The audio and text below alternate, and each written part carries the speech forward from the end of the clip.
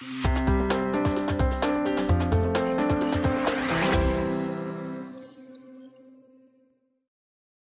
and welcome everyone to S&C Critical Insights. Today we will discuss our thoughts on recent De-SPAC transactions in Europe. I'm Olivier de Vilmorin, head of the firm's European M&A practice. Joining us today are my partners Carsten Berrar, managing partner of our Frankfurt office, as well as Richard Pollack, managing partner of our London office, and Ben Perry, also from our London office. 2021 was a banner year for De-SPAC transactions involving European targets. 48 transactions were announced during the year with an aggregate value of approximately $80 billion. This is a sizable increase from the 16 European De-SPAC transactions announced during 2020, which had an aggregate value of only $16.5 billion. While market practice continues to vary among European jurisdictions, it is interesting to see what are the recent trends we are seeing throughout Europe in 2022.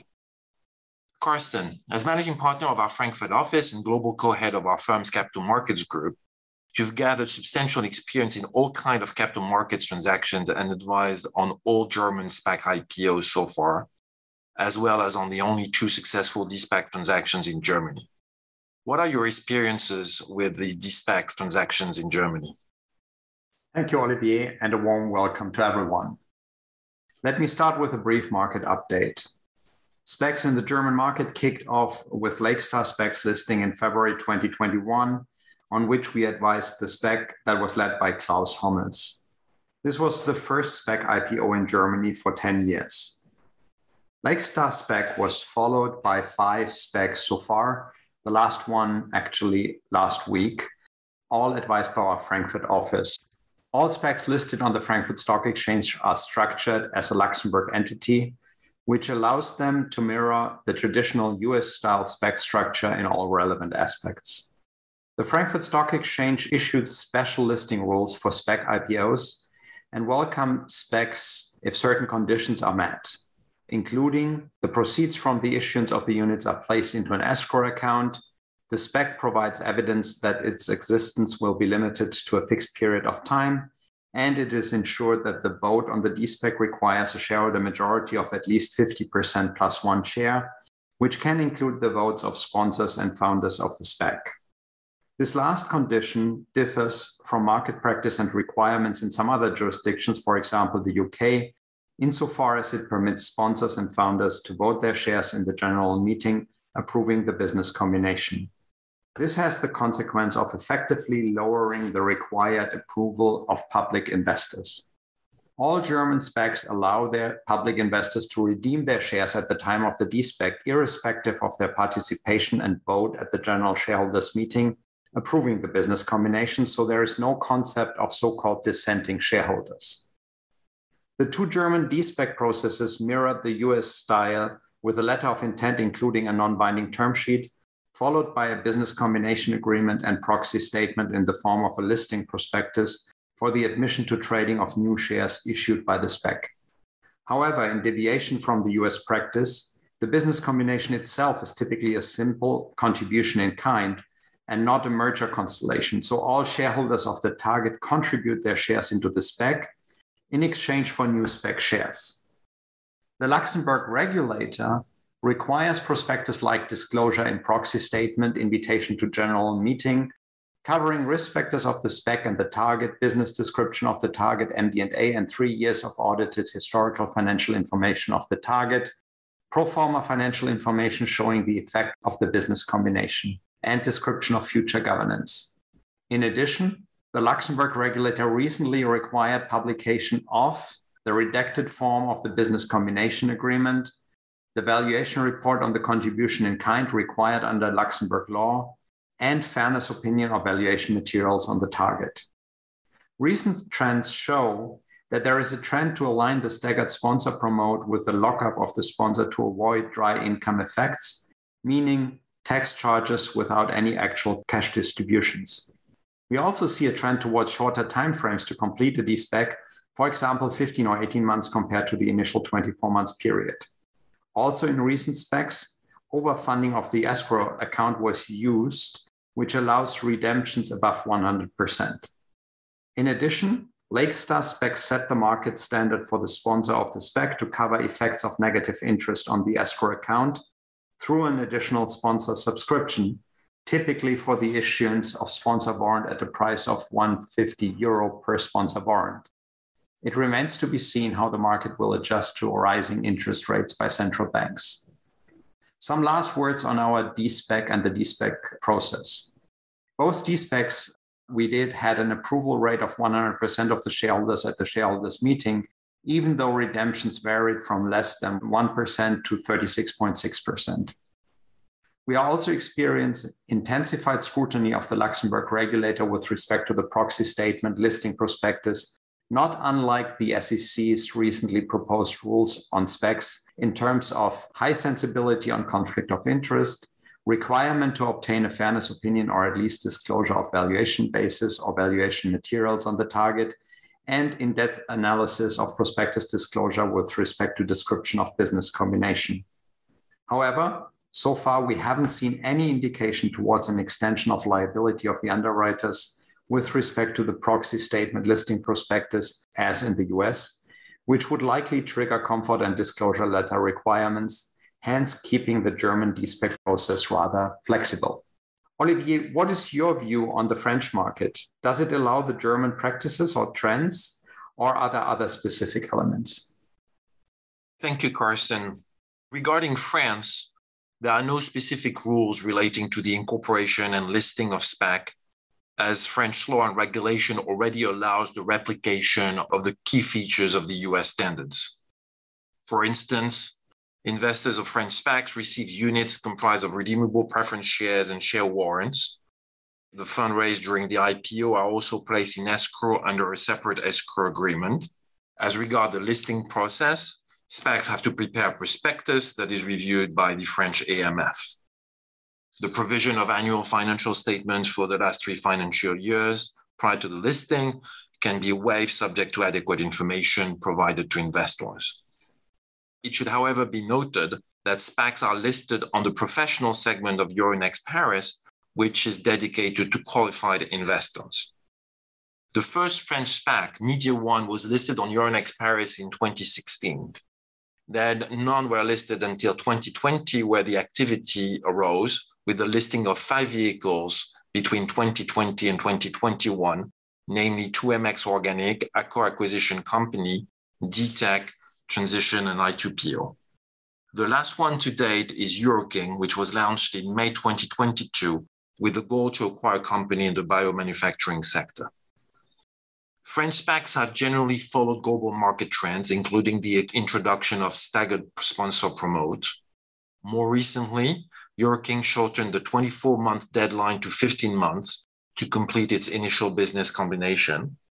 It should also be noted that the investors will recover 103% of the invested amount if the SPAC fails to complete its De-SPAC within the 15-month deadline, leading, as one could imagine, to additional pressure on the founders. On De-SPACs, French law is also sufficiently flexible to accommodate such transactions. They can be implemented through various structures depending on the circumstances at stake and the objectives of the parties. It could be an acquisition in cash of the target, like the Media One Group AB transaction in the media production industry, which was the first French De-SPAC transaction in 2017. This was also the structure contemplated by Pershing Square Tontine Holdings, the US SPAC sponsored by Bill Ackman that we advised in 2021 when he looked at Universal Music Group. De-SPAC may also be structured, as it is the case in Germany, as a contribution in kind of the target shares to the SPAC, such as the recently announced 2MX Organic in vivo combination in the consumer goods industry. This transaction will be solely financed by the issuance of new ordinary shares of 2MX Organic to the benefit of the in vivo shareholders.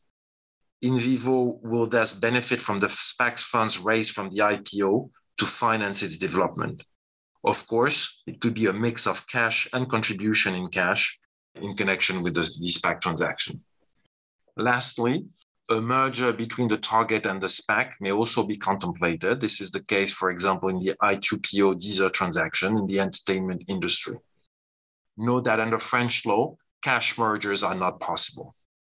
Under French law, the contribution in kind of the shares of the target or merger will require shareholder vote with a 2/3 supermajority.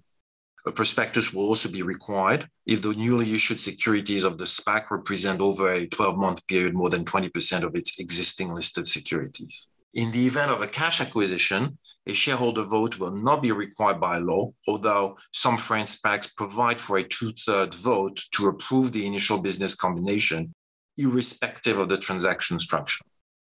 French law also allows the use of a PIPE in order to raise additional funds. For instance, the I2PO SPAC intends to raise a maximum of 150 million euros to raise a cash for post-merger acquisitions through a capital increase reserved to its main shareholder as well as financial and strategic investors. However, a De-SPAC transaction without a PIPE is also not uncommon as it is currently envisaged for 2MX Organic. The two recent De-SPAC announcements in France will certainly be followed by others as the 5 French SPACs launched in 2020 and 2021 near their 24-month deadline. More generally, global trends on SPAC transaction and the performance of combined group post-initial business combination will be closely considered at a time where many French tech companies are considering IPOs. Ben, could you please introduce the latest trends in the UK regarding De-SPAC transactions? Thank you, Olivier, and hello, everyone.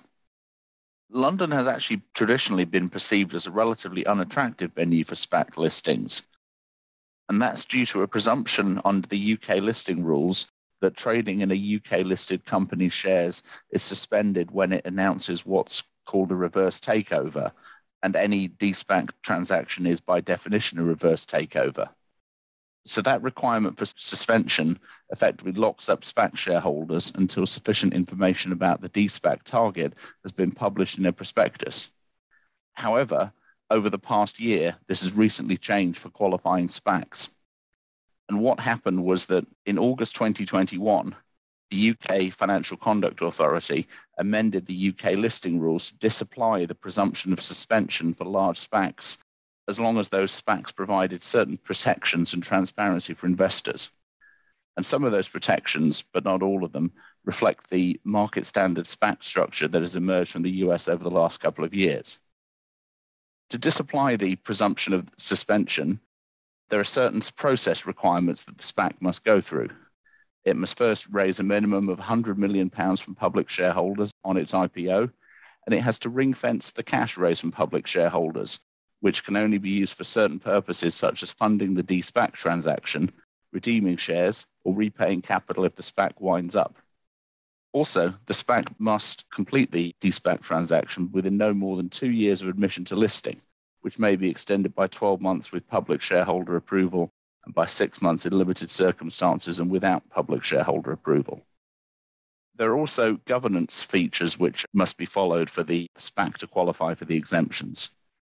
As regards approval of the De-SPAC and the management of conflict of interests, board approval will be required, and any board member who is a director of the target or a subsidiary, who has an associate who is a director of the target or a subsidiary, or who has a conflict of interest in relation to the target or its subsidiaries, will be excluded from both the board discussion and the vote. If a director of the SPAC has a conflict of interest, the board will be required to publish a fair and reasonable statement, which would typically be based on a fairness opinion obtained from an investment bank or an accounting firm. And shareholder approval by the SPAC shareholders will also be required. And as Carsten mentioned, SPAC founders, sponsors, and directors are excluded from that vote. Lastly, the SPAC should also provide a redemption option allowing investors to exit the SPAC before any acquisition is completed. There are also requirements for the acquisition itself. Investors must be given sufficient disclosure on key terms and risk from the SPAC IPO through to the announcement and conclusion of any acquisition. When announcing a De-SPAC target, the SPAC will provide a description of the target's business, all relevant public information, material terms of the proposed transaction, and the proposed timeline for negotiation. It will also provide an indication of how the SPAC has or will assess and value the target, and provide any other material details about the target and the proposed deal that an investor in the SPAC needs to make a properly informed decision. Following these amendments to the listing rules, 3 SPACs have listed in London, and they've all been structured so as to fall within that exception from the presumption of suspension. And these 3 SPACs were Hambro Perks Acquisition Company, which raised £140 million in November 2021, Hero Metaverse Acquisitions 1 SA, which raised £115 million in February 2022, and New Energy One Acquisition Corporation, which raised £175 million in March 2022. As well as complying with the new UK listing rules minimum requirements, these 3 SPACs have followed certain global trends, including a shorter 15-month initial deadline for completion of a De-SPAC transaction. All 3 SPACs also offered public shareholders warrants, equivalent to half a warrant per share. Thank you, Ben. Richard, as we know that Europe is highly influenced by American practice, could you please outline the latest evolution of the regulatory framework in the US and its impact on the US SPAC market? Thanks, Olivier, and good afternoon, everyone. As Olivier said, I'm going to say a brief word on the situation in the US, where there's now quite a lot of regulatory uncertainty. At the end of March of this year, the US Securities and Exchange Commission proposed a new set of rules governing SPAC IPOs and De-SPAC transactions. If those rules end up getting adopted as proposed, there are quite a few impactful changes. One part of the proposed changes would deem a business combination of a SPAC with a target in a De-SPAC as a sale of securities, which would provide shareholders a right of action for defects in the De-SPAC disclosures, whether or not they were offered a new security. There's a second proposed rule that would deem any underwriter in the SPAC's IPO to be an underwriter in the SPAC's De-SPAC transaction if it participates directly or indirectly in the De-SPAC transaction. Those 2 changes would change the liability landscape very dramatically for underwriters, and they're already having an impact on the market, even though the rules are not yet in effect. Over the past few weeks, there have been press reports that Goldman Sachs, Bank of America, and Citibank, which together are reported to have accounted for about 27% of US SPAC offerings since the beginning of 2021, will cut back on their work for SPACs because of these new rules. In some cases, it also means that SPACs that are already public will need to find new financial advisors to assist with their De-SPACs. And in other cases, it will be hard for new SPACs to find underwriters to take them public. To be clear, not all banks are pulling out of the market. I had a discussion recently with one of the boutique banks that's been involved with SPACs, and they're still planning to continue their work, and they're going to implement enhanced due diligence requirements in order to protect against liability. Thank you, Richard. It will be very interesting to see how things develop in the US and the impact it may have on European SPAC listings and De-SPAC transactions. Thank you for listening to S&C Critical Insights. For more information about our practice, please visit us on the web at www.saltcrom.com.